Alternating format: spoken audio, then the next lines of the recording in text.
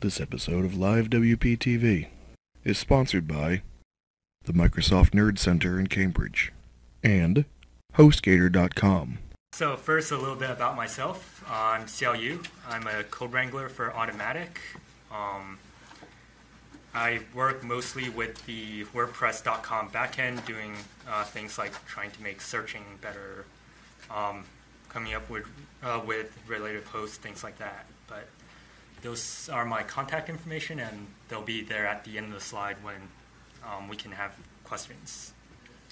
So I'm going to talk about basically how you can make clouds and cloud computing work for your WordPress install and make your site better and faster and all that good stuff. So first of all, how many have heard of cloud computing or cloud whatever? Right? Yeah, so a good number of you. And the stats confirm it. Cloud is basically eating up computing, as shown by Google searches for the past 4-ish years. But, I mean, what is it really, right? I like to think of it as it's basically like Zipcar, right? You don't have to have a car to use a car with Zipcar. With cloud computing, you don't actually have to own the servers, the network infrastructure, the databases, the security, and everything else to basically build a website and publish it out there. But it's better than Zipcar in that with Zipcar, you can rent, a car. With cloud computing, you can basically get anything from, a smart car to a bunch of Saturn V rockets if you really wanted, right? So a lot of people say that cloud is infinitely scalable. I Googled this. It doesn't seem like anyone actually said this, but I'm pretty sure someone said it. It is infinitely scalable as long as your budget's infinitely scalable, right? AWS will take all the money from your bank account to give you 1 billion servers. But cloud computing actually breaks down a little further than that. There's actually 3 different types of cloud computing, and this kind of factors into how much you want to get into it and how complicated you want your system to be. So first you have infrastructure as a service, then you have something called platform as a service, and finally software as a service. So what are they really? So with infrastructure as a service, you rent computing resources. So you go to, say, AWS and say, hey, give me 5 servers with a terabyte of disk each. Right? With PaaS, you basically go, I want to run a Java application, or I want to run a PHP application. Give me something to do that. And then finally, with general SaaS, anyone here build a WordPress site and then host it for their clients? Yeah, see? So you're all cloud providers. You basically provide a service, a software for the end client, and they don't have to worry about any of those abstracted stuff. Google does everything, so here's a good example. Gmail is a SaaS service. You just use email. If you want to build your own email service, you use Google App Engine and just deploy, a PHP script or Python script or whatever. And if you want to get really into the weeds of it, you can use Google Compute Engine, rent servers, to build a stack, to build a software, to build a service, and everything else. But how does this help your WordPress install, right? Well, there's different cloud providers in all those 3 categories. Depending on what you use, it's either really easy or really complicated. It's either something that you go completely into the clouds, or it's just a kind of an add-on that you can turn on and off at any time to speed up your site. So I'm going to go over basically 3 examples of these. The first one, it's probably the easiest. Full disclosure, I do work for Automattic, and we make WordPress.com, and Jetpack is also made by Automattic, so take that what you will. But it's basically a plugin, so if you ever installed a plugin or search for a plugin through your dashboard, you just click it, install it. There's one extra step of you have to register an account on WordPress.com and connect the 2, but that's pretty simple too. It acts like any other plugin. You can activate and deactivate at any time, so I'm not going to go into too much of that. So it's probably the easiest cloud solution. With it, you get something like 30 additional features, and we're adding more all the time. So that's too much to talk about, so I'm just going to talk about one feature. It's called Photon. So what this does is Photon is actually two services. One on the server side where we basically give you a public API where you can proxy any image through it. So any image you can have the WordPress.com infrastructure serve it. On the Jetpack side, it's basically a plugin that goes through your content. It doesn't remove or change your content or images or anything. It just makes it when someone loads your page, it automatically loads your images from WordPress so that you don't have to hit your server every single time. You just hit your server once to get the image up to the cloud, and then the cloud sends it out. Why do that? That sounds complicated, right? Why put a middleman there? So this is a stat I just looked up yesterday from the Internet Archive. Right now, across all websites, 63% of your page load comes from images, and images alone. What this means is basically someone going to your website, if you don't have a cloud server doing this, and you have just your server doing it, all of those requests are coming to your one server. So that server has to contend with serving images, generating your post, maybe accepting comments for moderation and everything. Turning on Jetpack, suddenly 63% of everything that your server has to do, the cloud now takes care of. So that's pretty sweet. That's a pretty good speed up. So moving on, a more intermediate solution. So there's a service called Cloudflare. They basically take this concept of Photon to the next level. Instead of just doing your images, they basically do what Photon does for your entire website. Basically, the way it works is you have your domain name handled by Cloudflare. And what Cloudflare does is every time someone says, I want to visit example.com, they say, oh yeah, example.com is served by me. So the user actually ends up going to Cloudflare servers. Once they're there, Cloudflare servers then says, okay, example.com is actually this site on HostGator. Cloudflare servers then goes and pulls that content into Cloudflare, and then from Cloudflare to the end user. That sounds pretty complicated and needlessly long, right? Why go through multiple servers? Well, kind of the same idea. So Cloudflare has something like 23 servers worldwide.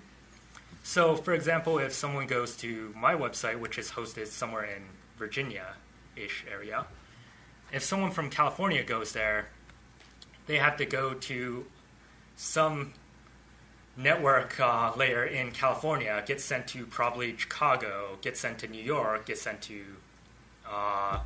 Virginia, all the way to my server. With Cloudflare, that trip happens once. So they hit Cloudflare servers in Los Angeles. Cloudflare servers go all the way over the country, grabs my content, and stores it. So the next time someone from California comes, everything's so much faster. And they don't even hit my server. So I don't even have to serve that one request, which speeds up things even more. This does present some unique problems. Like, for example, if you have comments, how do you control how long those comments sit in your queue? Are you fine with people commenting and you approving it, and maybe it doesn't appear on your page for the next 5 minutes type of thing? We can talk about all these later in the question section if anyone has specific questions, and I can also do a demo of all this. And finally, the most advanced is you go full on into the cloud, right? So there's a service called Heroku, which is a PaaS service. So it's not as difficult to set up as, say, something on AWS, which you can also do. But they basically take, you can package up WordPress into a Git repo, send it to Heroku, and they will basically spin up a server with everything you need using your code. So it sets up the entire WordPress install for you that you control. And then you can dynamically say, no, there's a lot of people coming, so why don't we have 10 servers instead of one? Just with the click of a mouse on their website. So it's actually really simple. I actually tried to do that. This is actually what I'm running my own personal website on. I can do a demo of this right after this talk, but it's basically 5 commands, and you have a new website up and running. There's also a bunch of other people running more advanced versions of the same idea to give it more performance and whatnot. So I guess the key takeaway I want to give you is WordPress is actually built pretty well to integrate with the cloud at multiple levels. Whether it's at the simplest, just turning on a plugin and then having, over half of your website load decrease, or if it's building completely in the clouds. Just as an example, after I built my site on Heroku and used Cloudflare and everything else, I did a simple load test on it with the service called blitz.io, and they basically simulate traffic. They simulate someone attacking your site, say, with 1 million hits an hour or whatever. And this ended up being the result. Unfortunately, I didn't want to pay for the extra users, so at most it can send 250 users at once to my test site. At that, it ended up being telling me I can sustain 2 million hits a day with a response time of 46 milliseconds. And this was on something that was completely free. This is on the free tier of Heroku, the free tier of Cloudflare, the free Jetpack plugin. You can do amazing things in the cloud. And it doesn't have to break the bank. It doesn't have to be super complicated. It's something that everyone should take a look at, because no matter what your level is, it's going to help you, and it's going to help speed up your site, or it's going to cost you less money, both of which are good things. So with that, I know this was kind of a high-level overview, so I'd like to open it up for questions, or if people want a demo. Yes, sir. Okay, Jetpack. Yes. I've used it on and off, and wrestled with the performance issues a little bit now and again, but that's not my question. My question is, what is the value proposition to Automattic to provide this free service like this Photon thing? Right. So basically, with Photon in particular, with Automattic, I don't know if people knows, but we host a lot of very large clients like the New York Post and TechCrunch and the Next Web, things like that. So with that, we end up having to build out our server infrastructure all around the world. I mean, with server infrastructure, if you have it, it's a very small incremental upgrade to host a lot of other people, because we already have the capacity to handle the huge spike when, Apple announces a new iPhone on TechCrunch, right? So we have that extra capacity. This is something that, with Photon, it's true. Automattic, I don't believe makes any money from it. I can't see how, but I'm not in those discussions. But I mean, at the same time, with Jetpack, we do try and upsell you on some of the modules. So there's, backup with Wordpress that comes with Jetpack, where you can just one-click back up your entire site, and that is a yearly or monthly or whatever service fee. So, so Photon is sort of a loss leader, if you will. Basically, that, and I mean, Automattic is also kind of a weird company in that it's Matt Mullenweg's company, right? Like, we all have a mutual interest in seeing WordPress thrive. If there's, WordPress is now, 20+% of the web? If WordPress is 40% of the web because it's so popular, it's so, people like using it, it's so easy, and it's so fast, I mean, just a small fraction of that, if that goes to, WordPress.com VIP, or like someone's, cooking blog blows up and all of a sudden they need services from Automattic, I mean, that's a win for Automattic. Right. That's also a win for the entire community. So It's sort of generally promoting the brand. exactly. Okay. Yes. So how does it differ from like the content delivery networks such like the Akamai or maybe a Rackspace? Right. So Photon is actually a CDN in itself, in that it is a CDN designed purely for images. So we do anycasting, which means if you're coming from Texas, you go to the Automattic Texas cluster. If you're coming from Europe, you go to the Amsterdam cluster. And we're setting up new server farms all the time right now. So it's definitely not as robust as Akamai.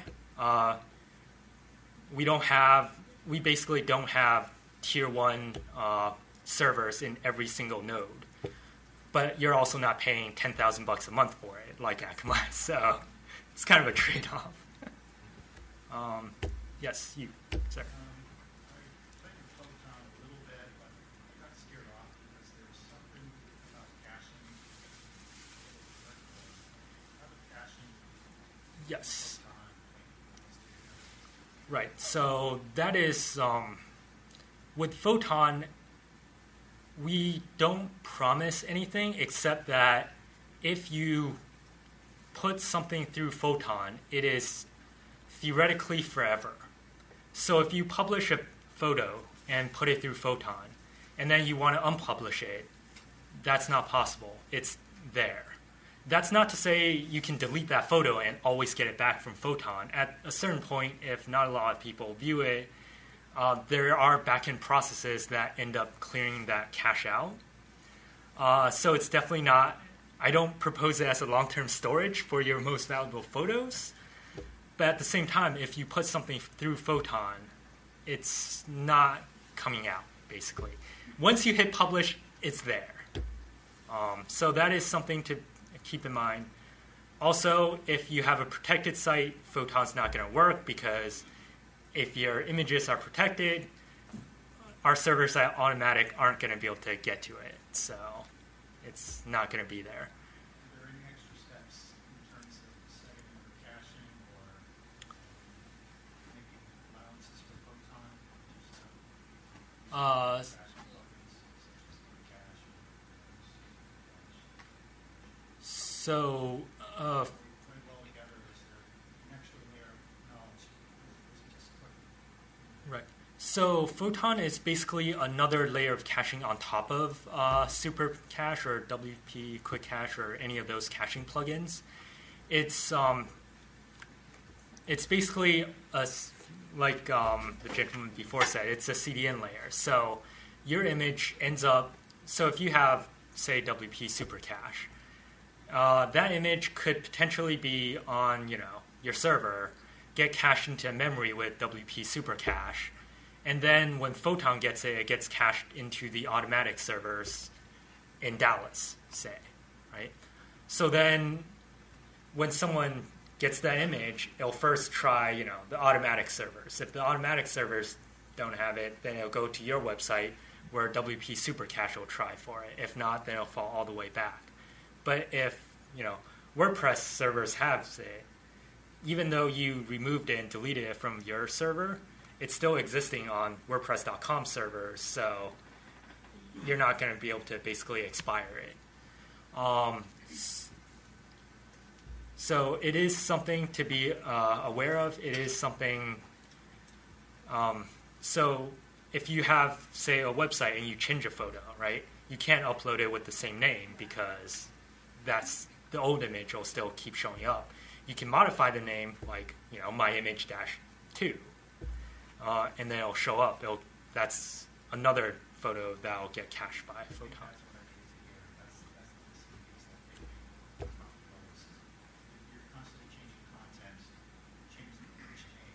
Exactly. Take care of caching in your server, and then also Yep. There's one thing that Photon does that you didn't mention is, you know the tool adaptive images that allows for photo resizing based off the device resolution?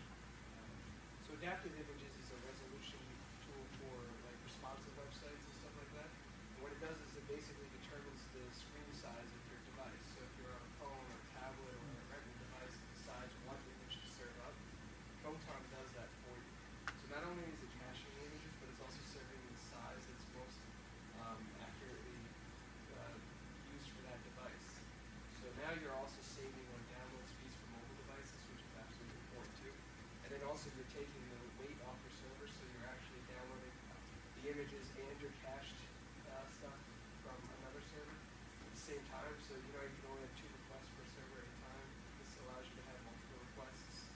So we use it at Astonish. We use W2 Engine, which has a varnish cache, and it works perfectly. And then we work with other people who use W3 Total Cache and other things like that, and it works just fine. It sounds like Photon should be Photon Automattic. The only reason that, from our level as an enterprise solution, we're worried about Photon is that it's a free service. And that, Automattic has the right to take it away whenever they want to. That's their right, because they're giving it to us for free. We're just the benefactors of it. So as from an enterprise level solution, we wouldn't do that. But from a freelancer or agency level, I don't, personally, my expertise, I don't see any downfall of it. Yes. It's not a code-related question, non-technical, but from your personal opinion, with web publishing and development getting so user-friendly, where do you see the industry headed in like 5 years?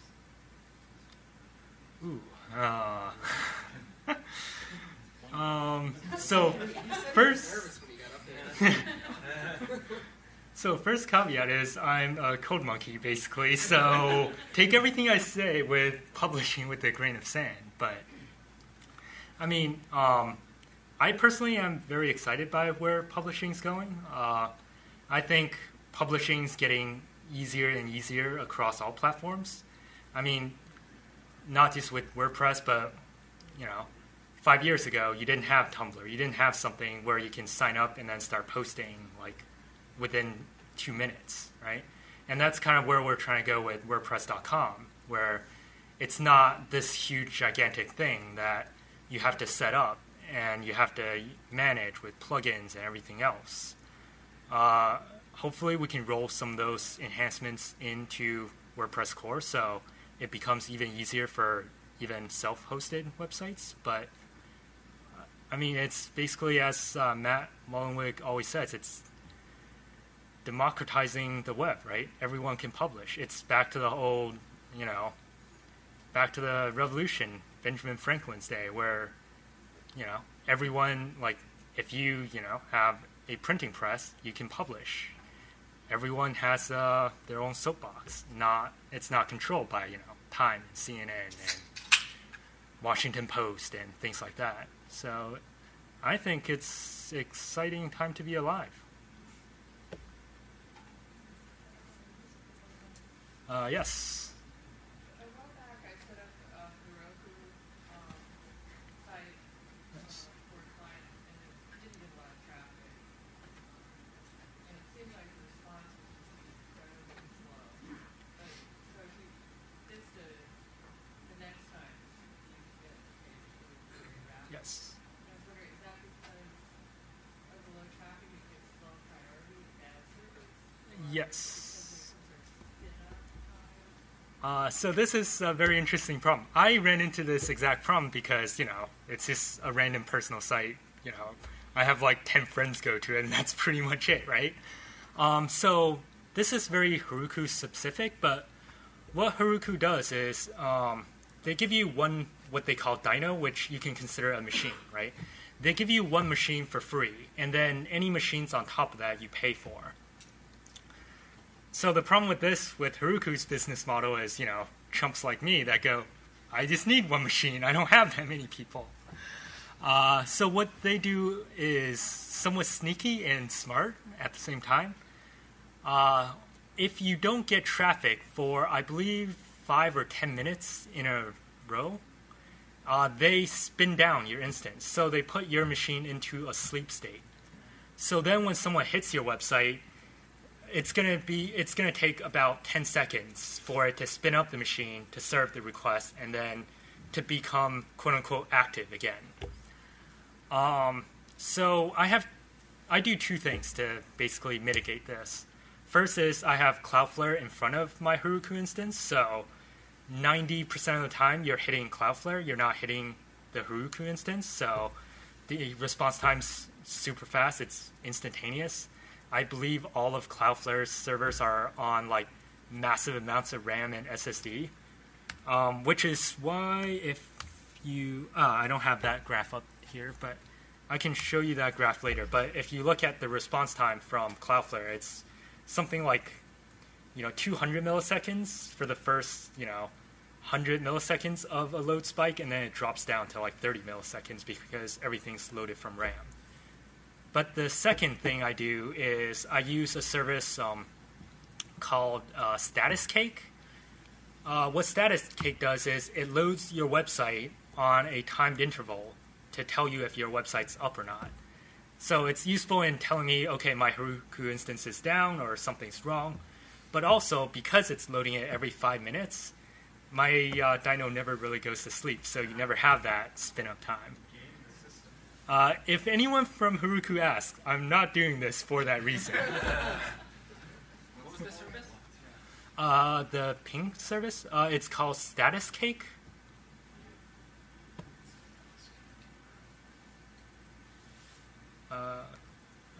Is that a follow-up or?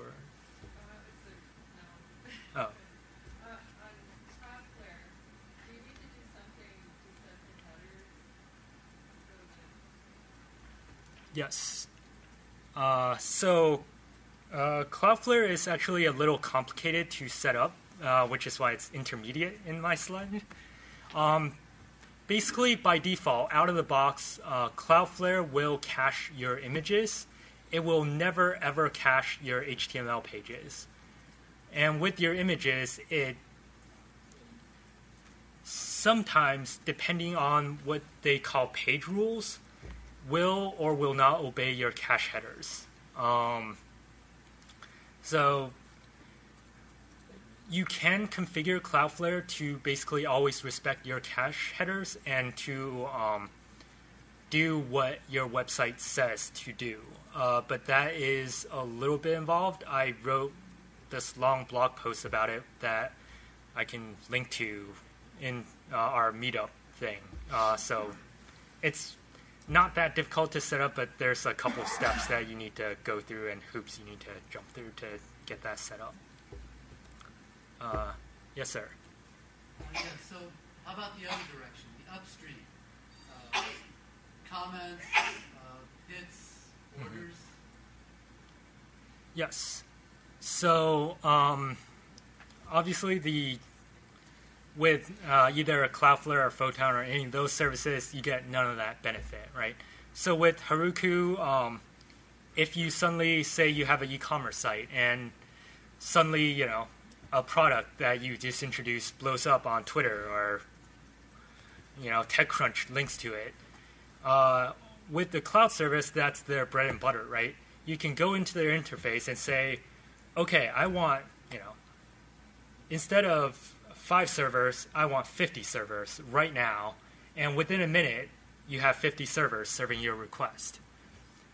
The other side of that is it becomes a little complicated to manage. So, for example, with my Heroku instance, I can't use auto update because each Heroku instance is in a self-contained server that they spin up and down, right?